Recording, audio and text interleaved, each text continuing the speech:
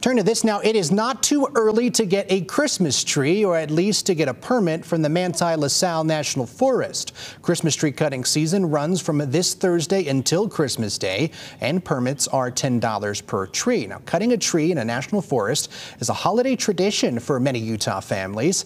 And with winter conditions in the mountains, officials at Manti La Sal Forest are giving a safety reminder, too. They say it's important to stay on roads and trails and be ready for slick, snow-packed roads in cutting areas.